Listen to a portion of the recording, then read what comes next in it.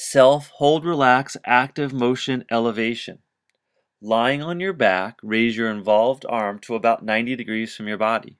Use a few fingers from your uninvolved arm and place underneath the forearm of your involved arm. Push downward with your involved arm about 10% of your maximal effort and hold for a few seconds. Then relax and raise your arm overhead and repeat. Try to do 4 to 5 cycles between 90 degrees of elevation to your full elevation overhead.